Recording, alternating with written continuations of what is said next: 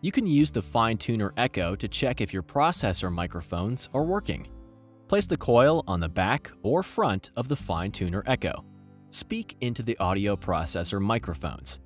The green light on the FineTuner Echo should flicker to the rhythm of your voice. If it doesn't, check that the microphones aren't muted and try again. If the green light still doesn't flicker, replace the coil cable and battery and try again. If your audio processor is still not working correctly, contact your CI Center for assistance.